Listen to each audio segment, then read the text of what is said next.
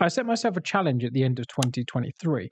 I wanted to platinum 26 PS3 games, one for each letter of the alphabet. So far, we've beaten Assassin's Creed 2 and Star Wars The Force Unleashed. So next up, we're tackling the letter I and the game Infamous. Infamous is an action-adventure game developed by Sucker Punch Productions and released in 2009. Many consider this series to be one of the most underrated PlayStation exclusives, and platinum for Infamous is simple but a bit more challenging than our previous game, and is split up into 6 sections. 1. Complete the story with a good karma rating. 2. Complete the game with a bad karma rating. 3. Complete the game on the hardest difficulty. 4. Complete all combat related trophies.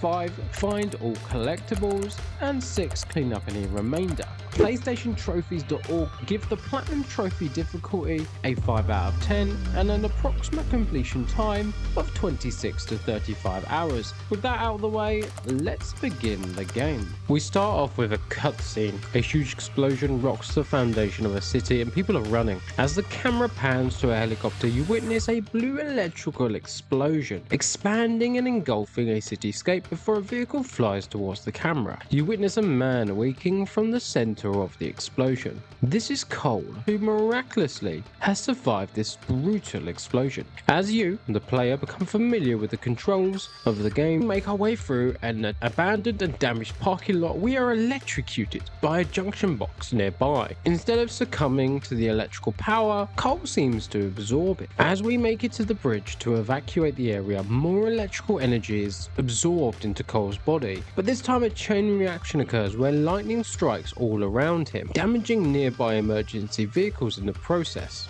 As Cole makes it to the end of the bridge, he collapses into a deep coma. A cutscene follows which helps us, the gamer, understand the events of what we just witnessed. The explosion moments ago has rocked the city, destroying buildings and killing thousands in the process. Disease and famine have plagued the city as rioting has become the norm. Evil organizations have rose to power and the government have sealed off the city in a desperate attempt to stop the biological threat. Civilization as we know it is crumbling and people are left to fend for themselves. Police have either abandoned their post or lost their lives in the pursuit of justice, with gangs controlling the city. As Cole awakens from the coma, he becomes overwhelmed by an electrical power resonating within inside him. We take back control of Cole 14 days after the explosion, and after learning some basic mechanics of shooting, we watch a military airship drop some foods and medical supplies into the city. Knowing these supplies won't last long, Cole and Zeke head to the drop-off location to find these supplies. As we arrive to find the supplies, they are lodged up on a structure in the middle of a park. At this point, we learn the fundamentals of climbing as we ascend the structure and dislodge the supplies. As they hit the ground, we meet one of the first gangs that Cole will face on his journey, the Reapers. The gang who control the Neon District will stop at nothing to expand their control and suppress the weak. Here we experience our first taste of combat, shooting electrical bolts and pulses towards the enemy and taking them out for good. Once this is done, we are graced with the first of many morality decisions that will affect the world and Cole himself. We have a choice: share the supplies with the civilians who have been starving for days, or keep them for ourselves. Naturally, as this is my first playthrough, we chose to go for the good karma route and share the wealth with others around us. This is where we receive our first trophy, Good Eats, before choosing to give the people in food instead of hoarding it for ourselves. Shortly after this, I obtained the second trophy in the game, Stuntman, for completing my first stunt in the game. After this, we're graced with a mini cutscene where a TV host brandishes Cole a terrorist, so we decide it's time to get out of the city. As we arrive, we find a group of people protesting at the entrance of a bridge and armed officers preventing civilians from using that bridge. Another karma choice presents itself to us. Do we take down the armed guards on our own and avoid civilian casualties, or do we shoot from within the crowd and incite a riot? Naturally, we're taking the good karma route this time, so we take the guards out on our own. This is where the next trophy pops, Good Riot. Following this, we escort all the civilians across the bridge, where everyone are engulfed by a sea of bullets as the military uses deadly force to prevent people from escaping the city. Cole dives out of the way and into an adjacent decontamination unit, where he is greeted by a female federal agent named Moira. She was requesting Cole's help locate her husband, John, who was assigned by the FBI to infiltrate a shadow organization within the city. This organization was working on a highly classified project known as Sphere. The Sphere is a device designed to absorb the neuroelectrical energy of a large group of people and concentrate it into an individual. Moira had lost contact with John the night before the blast, and she was becoming desperate. With this in mind, she offered us a choice: help her locate the Sphere, and in exchange, she will give us our freedom from the city and clear our names for any associated crimes that were related to the blast. After making it back into the city, we relocate Zeke and start the pursuit for John. We take this opportunity and locate some collectibles in the region, specifically these shards right here. These shards, when collected, will expand Cole's ability to absorb electrical energy, and within a short time, we earn the trophy Junior Geologist for finding 25% of the total shards. After some fun sidetracking, we get back to the main story and we're asked by Moira to investigate a nearby frequency. We locate the source of the frequency and discover it's caused by a portable audio drive connected to a satellite dish. The file on this drive is encrypted, but with the help of Moira, we're able to listen into the contents of this drive. Found the Sphere in the blast crater next to some kid. He was dead and not enough time to check. I'm gonna try and hole up somewhere. If anyone is even listening to these things, I need immediate extraction. It's encrypted messages between John and his handler, referring to the mission and in particular the Sphere. Our next mission revolves around locating an electrician who's gone missing. We head to the last known location and find a woman deceased on the ground. Upon finding her, a strange energy fluctuation occurs, and when we touch her body, we are shown her last memories. And they show that the electrician we're looking for was taken by the Reapers before her life was ended. An echo of the electrician is then seen leaving where we are, so we followed the echo until it led to a substation taken over by the Reapers. After taking out all the bad guys, one Reaper decides to sacrifice himself and knocks out the whole power within the Neon District. After coordinating with Moira, she advises us that we need to head underground and reboot the power network in order to restore power to the area. Cole, being the Wish.com Electro, decides to use his powers to try and jumpstart the reactor nearby, causing electrical energy to pulsate through him, unlocking a new ability in the process. These abilities revolve around restraining, healing, and leeching off downed NPCs or enemies. Whilst down in the sewer system, we find the electrician and face another morality choice: tell him that his wife has been shot, or threaten to put him down ourselves. So you can guess by now which one we chose, and after sharing the tragic news, the electrician gives us access to the substation and we reboot the power and restore partial power to the Neon District. Moira confirms to us that there is another 3 reactors that need to be booted up in order to restore full power to the Neon District, and we head to the sewer once more. As we explore this underground section, we come across another transponder, and because last time went so well for Cole, he jumps into the middle of the transponder and unlocks a new ability. I will take a moment here and say how good and functional these tutorials are. They kind of remind me of how they did it in Far Cry Blood Dragon. Great work, Sucker Punch here. We unlock our next ability. It's the ability to condense electrical energy into a small orb which can be thrown at enemies before detonating and causing a small explosion, much like a frag grenade. However, this can be stuck on enemies as well, and once we've completed this section, we restore the power to the region, making it 2 out of 4 for the Neon District. As we've unlocked a very fun and new offensive ability, I thought it was about time we took advantage of it, and it wasn't long before we popped the trophy, "Oh, you've done this before," for sticking 50 enemies with the grenade ability. We discovered that the Reapers have been isolating and cutting off the water supply within the Neon District and throwing this black sludge in its place instead. We find out that one of the central fountains in the area has been taken over by the Reapers and is being used to disseminate the sludge to nearby homes. As we arrived, we bump into Triss. She's pretty mad at us because she's blaming us for the passing of her sister during the explosion. We decide to try and stop the Reapers spreading the sludge, and we instantly regret it as we're sprayed in the face, which causes insane hallucinations. As Trish helps remove the sludge from her face, she informs us that we will not be able to rely on her in future, and Moira advises us to head to the next substation nearby and unlock a new power like any superhero should. This ability is a traversal ability and allows us to grind on the zip lines to speed up traversal. Upon returning to the surface, Moira sends us on a mission to save a number of civilians that are being held hostage on an abandoned train. Moira believes John could be amongst them, so with this information in tow, we destroy the Reapers guarding the train, jump on the lead carriage and ride the train to safety. Once we finish this mission, we earn the trophy Good Train. Moira tells us of the location of the final substation in the Neon District. So you know what that means. It's power up time. We head into the sewers, get connected up to the transponder, and this time we unlock a precision ability. And this precision ability allows us to zoom in to an area, slow down time for a brief moment like an elite sniper, and take someone out with precision accuracy. After becoming familiar with this newfound ability, Moira tells us she's received information about a woman named Sasha. She was, for a time, a top-ranking official in the First Sons and spearheaded a lot of their research division. Sasha may have information on John. However, Moira states that even if she doesn't, we need to take Sasha out. Sasha is in one of the tunnels directly links the Neon District to the Warren. Prior to facing Sasha, we earned the trophy True Potential for purchasing every upgrade in a single power and drop everything for thunder dropping for a total distance of 500 meters. We head to the tunnel and begin the mission, and this is one of the toughest missions we've come across so far, and it actually took me a few attempts because these guns right here were a pain in my ass. So we take down the Reapers, we head in and confront Sasha. Darling, what took you? Was it traffic? I told you not to take the bridge. It's always better at night. Get dressed. We have dinner plans tonight. Of course I told you.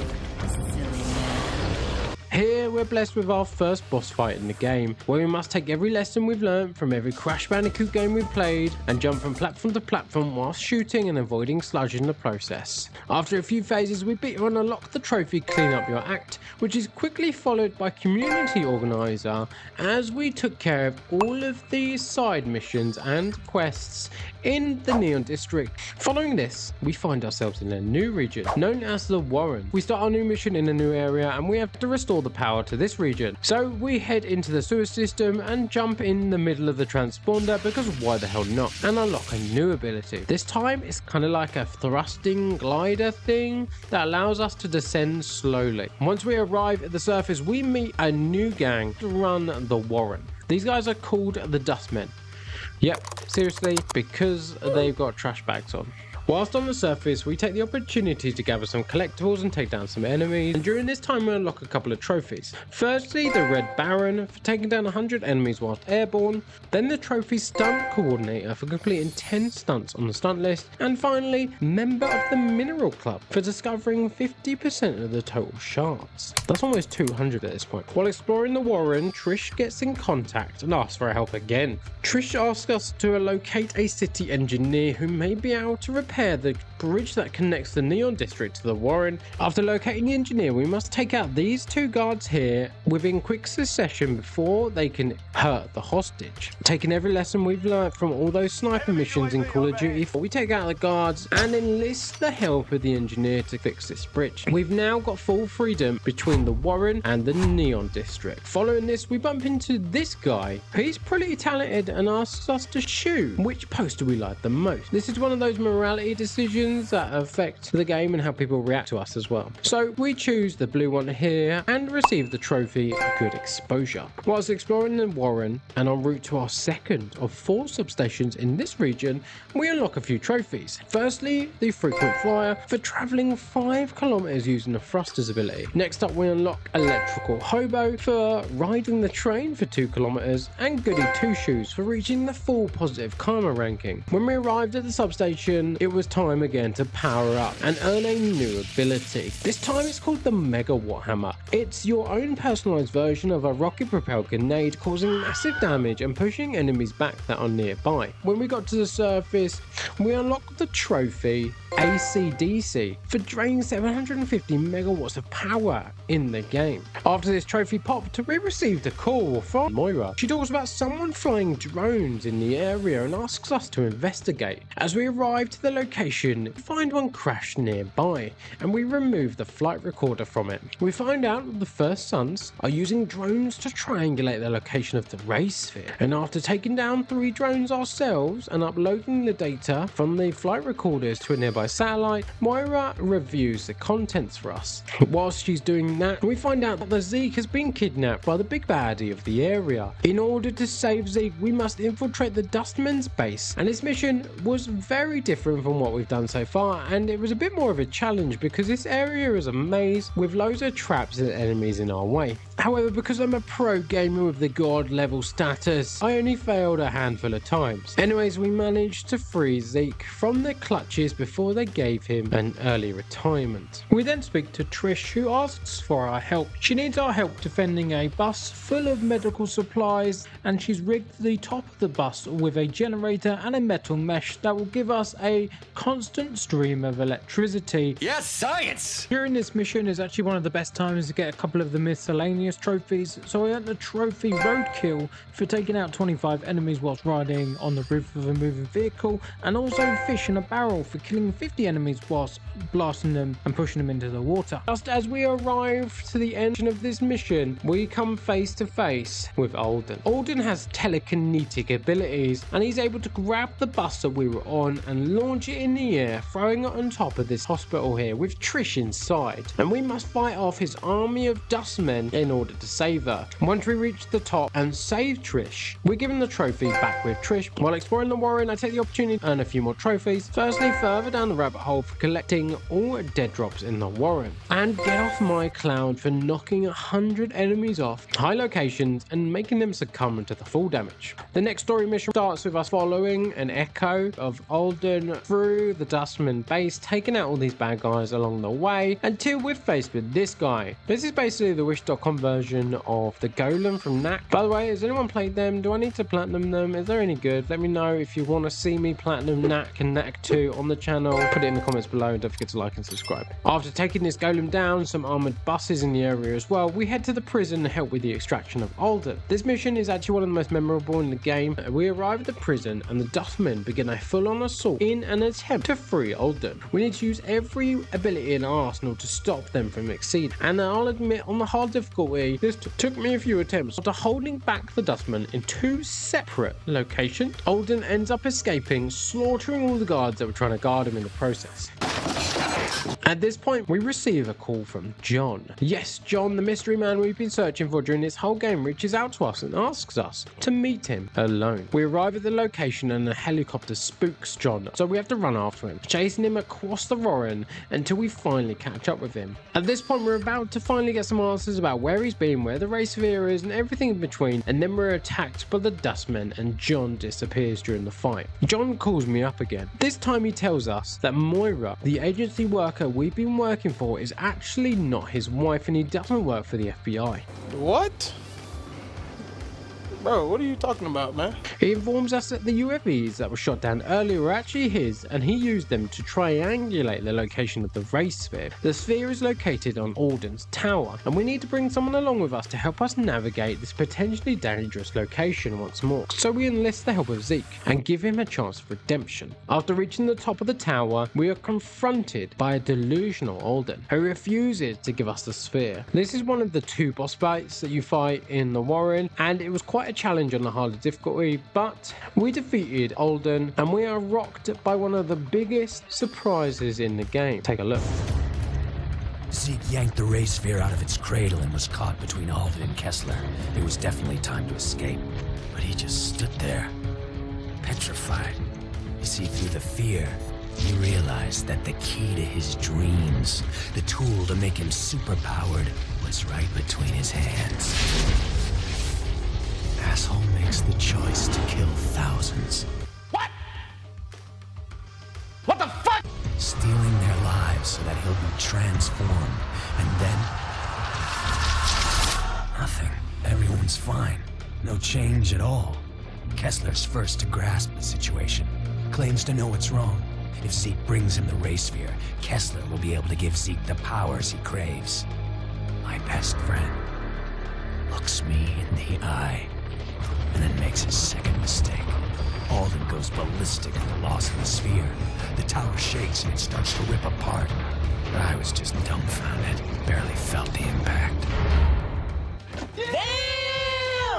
After recovering from the shock of what we just witnessed, we pursued Alden across the bridge that connects the Warren to the third and final region in the game, the Historic District. While navigating across the bridge, we must go toe-to-toe with Alden and fight him again. Following this, we receive the trophy, taking out the trash once we defeat him. Upon making it to the other side, we realise that the fight between us and Alden has damaged this bridge beyond repair, so after speaking to John, we lower the suspension bridge to the south. This gives us, the gamer, the opportunity to return to the Warren and the Neon District and collect any trophies in the area that we might have missed. After receiving a call from Kessler, we must defuse a number of bombs in the Historic District before facing the ultimate karma decision. Kessler gives us a choice: save Trish or save 10 doctors. Which is more important, the life of one or the life of many? As we're a man of consistency, we choose to save the doctors. Following this, we earn the next trophy, Good Intentions. It was at this point in the game we realised the story was coming to an end, so we took the opportunity and collected the remaining dead drops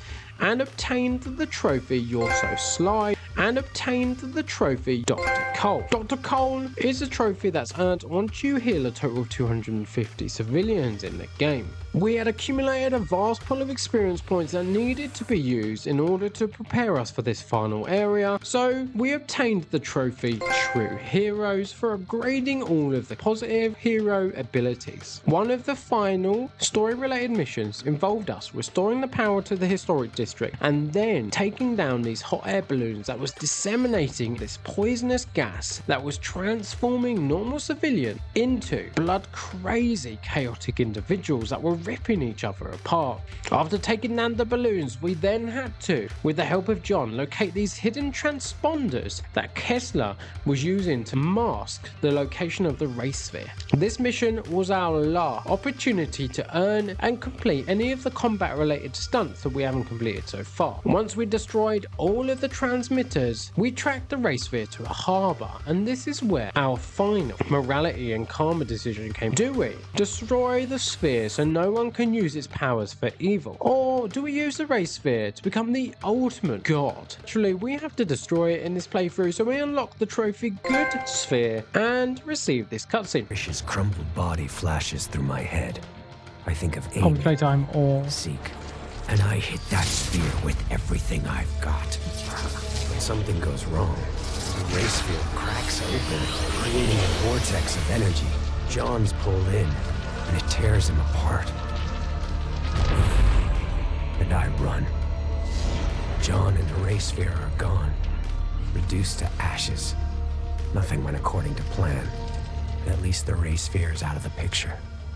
Jesus Christ. Now the time has come, the finale, final battle between you and Kessler. This fight is the hardest moment in the game in my opinion, and during my evil playthrough it took me over 20 attempts to beat him, so if you're going to attempt this game and the platinum yourself, good luck. Once we take down Kessler, we witness this incredibly nuts cutscene and receive the trophy Good Finish for beating the game with a positive hero ranking, and receive this cutscene.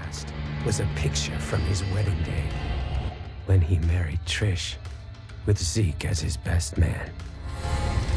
My brain lurched, unable to accept that Kessler and I were the same person, that he'd come back in time to mold me into the savior he failed to be, going so far as to kill the woman he loved, I loved, so that I wouldn't be tied down by emotions. No, Kessler wanted me strong, ruthless, so that when I faced the beast, I'd be capable of making impossible decisions, all for the common good. And then Kessler fell back, dead. His final message, my final message, burned into my brain. I take one last look down at myself, my future self, and turn away, the rage curdling inside. I hate everything about Kessler, but when the time comes, I will be ready.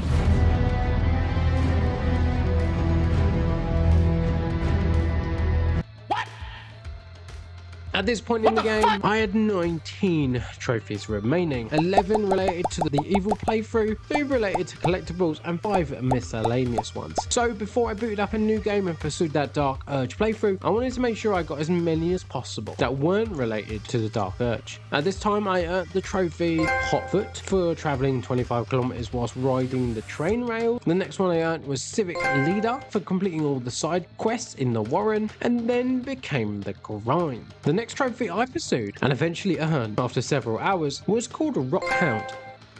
Yes!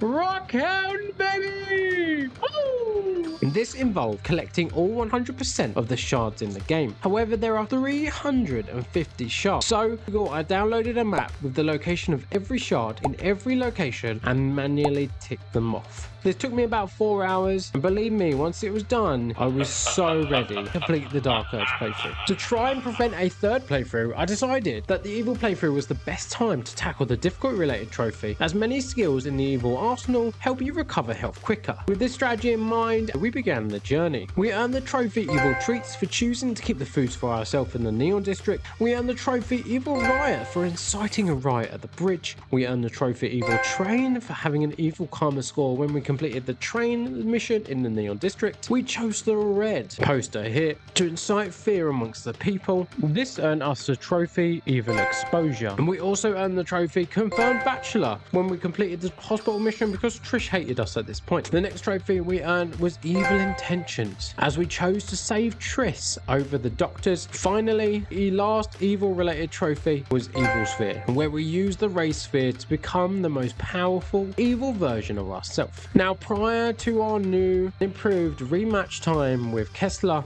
we decided to take through a few moments and earn some of the remaining trophies. Firstly, Truly Infamous for earning the maximum negative karma score. The next one we completed was Stunt Master for completing all the combat related stunts, and Casey Jones for taking down 25 enemies whilst riding a moving train. Now it's time to take on Kessler. We marched into battle and lost over and over and over again. Yeah, this took me so long to complete. Anyways, after about 20 plus attempts, Kessler was beaten, the credits rolled, and swiftly after that, we earned the trophies Evil Finish and Hard Finish for beating the game in an Evil playthrough and beating it on the hardest difficulty, and received this cutscene.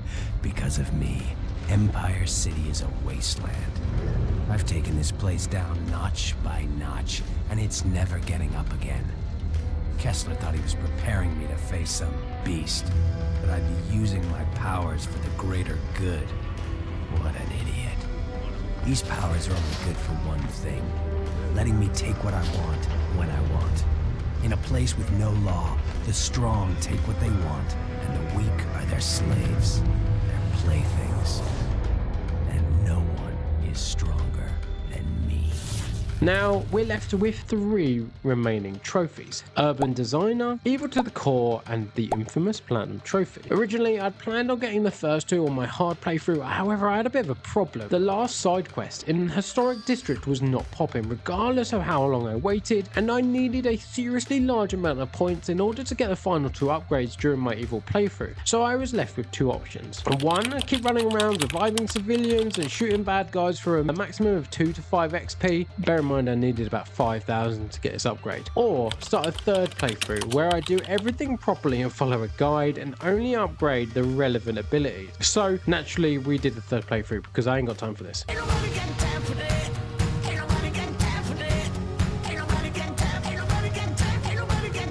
We powered through and sped through this game, and once we hit the Historic District, we earned the trophy Evil to the Core for getting all the upgrades for the Evil's abilities, and then completed all the side quests in the Historic District for earning us the trophy Urban Designer. And once we earned that trophy, we earned the infamous Platinum Trophy. Infamous Platinum! Yes! Thank you so much for watching. I had a blast playing this game for the first time. I'm excited to say I will be earning the Platinum for the other games as well, including Infamous 2, First Light, Second Son, and Festival of Blood as well. If you enjoyed what you saw, don't forget to subscribe to be notified when new videos go live. Comment on your favourite Infamous game, as well as any other games you'd like to see me Platinum on the channel. And come join us over on Twitch on Wednesdays and Sundays from 10 PM UK time to see these Platinum Trophy journeys live in action.